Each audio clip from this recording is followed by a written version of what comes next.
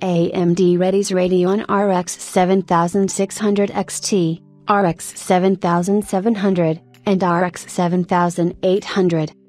Even as Nvidia inches close to the launch of its RTX 40 series super graphics cards in January, AMD could be preparing a product stack update of its own.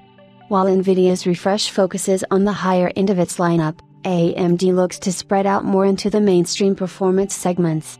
A regulatory filing with the Eurasian Economic Commission mentions the terms RX 7600 XT, RX 7700, and RX 7800, which fill gaps between the RX 7600, RX 7700 XT, and RX 7800 XT. There exists a rather big gap between the $230 Radeon RX 7600 and the $450 RX 7700 XT, which AMD is looking to fill with the RX 7600 XT and RX 7700, non-XT. How AMD goes about carving out these two will be interesting to see.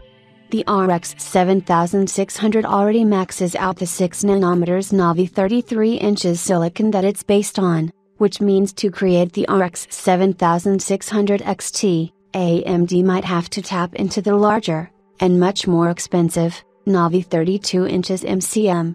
There is a vast gap between the 32 CU, compute units, available to the RX 7600, and the 54 CU that the RX 7700 XT has, while the silicon itself has 60.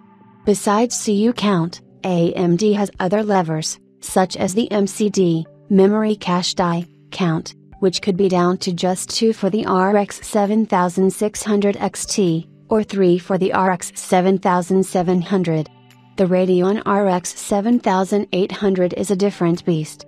AMD faced quite some flack for positioning the RX 7700 XT within $50 of the RX 7800 XT, and now the former can be had for a street price of roughly $430. To be able to squeeze the RX 7800 between the two, AMD might need to widen the gap by pushing the RX 7700 XT down.